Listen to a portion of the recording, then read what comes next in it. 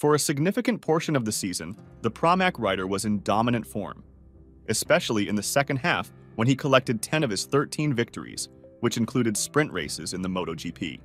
In reality, Martin seized the lead in the series for the first time in his career after winning the Mandalika sprint, but he lost it the next day when he crashed out of the lead in the race.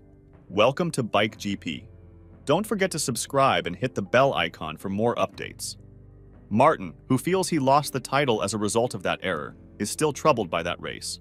In the last few races, the pressure was through the roof, and whatever went wrong, I was on them, the team, Martin stated in an interview with the Spanish television network Antena 3. It wasn't a joyful time, and the team could sense my anxiety. I realized that mentality was unworkable. It was a crucial lesson. I don't believe Valencia cost me the title. The race situation in Indonesia continues to pain me. I had a 3-second lead, and I could have won the world title if that had happened. I failed because I wanted to, in a sense, shame my opponents, and I felt so superior at that particular moment. I discovered that if you win a race by 1 or 2 tenths of a second, the points stay the same.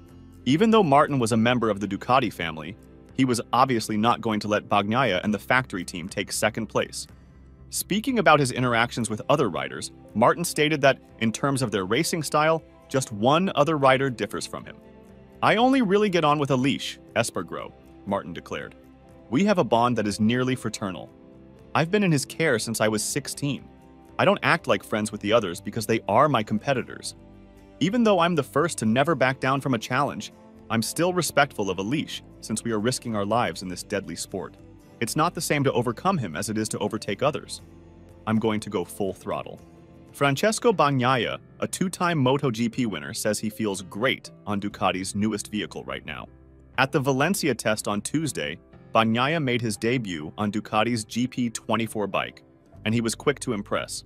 The Italian, who had won his second MotoGP championship 2 days before the test, will face more formidable opposition from Ducati riders in 2024, with Marc Marquez joining Gresini. However, the current world champion continues to want to improve himself as he works to iron out minor issues before the next test in Sepang. Regarding the new bike, Bagnaia said, "I can be happy, we can be happy, Ducati can be happy. This, in my opinion, is the ideal approach to get started. The new engine is operating smoothly, and the feeling was positive. Undoubtedly, there is still need for improvement, but for now, I'm content. I feel fantastic, and I already feel better than I did a year ago in several areas.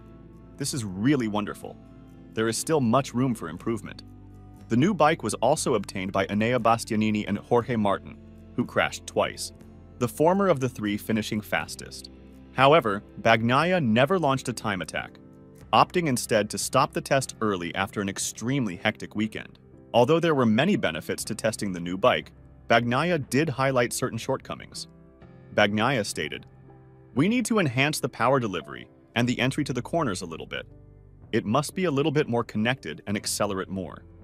What are your thoughts? Let us know in the comment down below, and don't forget to like and subscribe for new upcoming videos of MotoGP. Thanks for watching.